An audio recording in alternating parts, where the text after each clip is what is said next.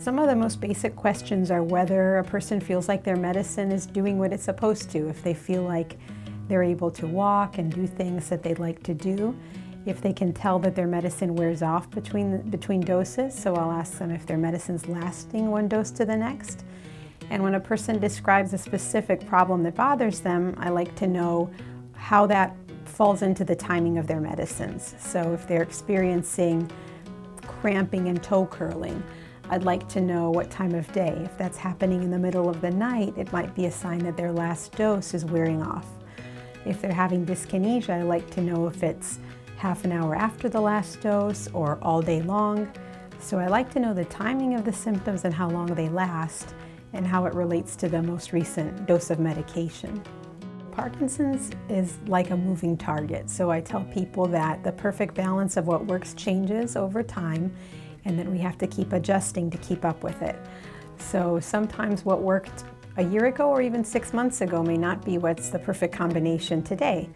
And even medicines that were tolerated very well, so a person felt good, they didn't have side effects. As they get older, they may be more sensitive to side effects of those same medications.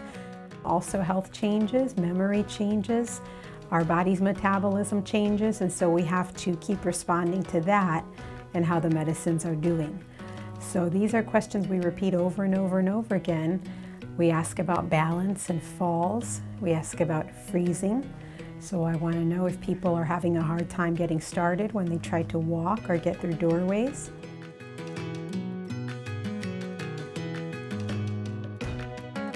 We also want to know what's going on with the rest of your health. So if you had new medicines added by another doctor or new health circumstances, if you have an upcoming surgery, we want to know about that. There are some very important pieces of advice we can give to avoid unnecessary complications that can come when people who aren't familiar with Parkinson's disease participate in your care.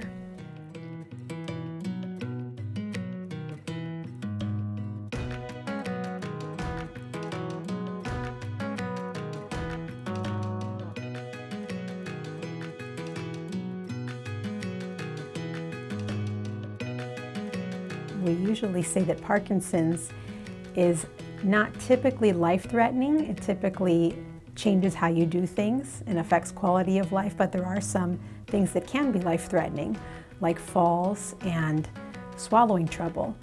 If people have swallowing that's causing their food to go down the windpipe, they can get a pneumonia, and that can be quite serious. So these are things I like to screen for because people may not even realize they can be related to Parkinson's sometimes.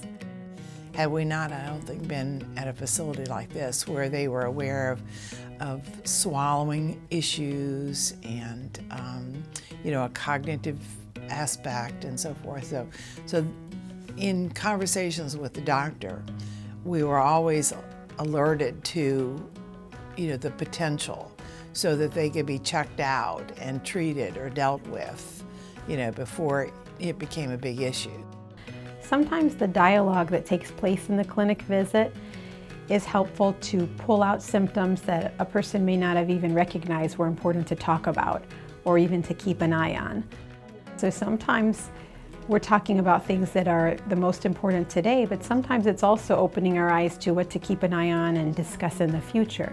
So there is some education that takes place in working with someone who knows about Parkinson's to help someone recognize what things can be modified to try to make life a little bit better.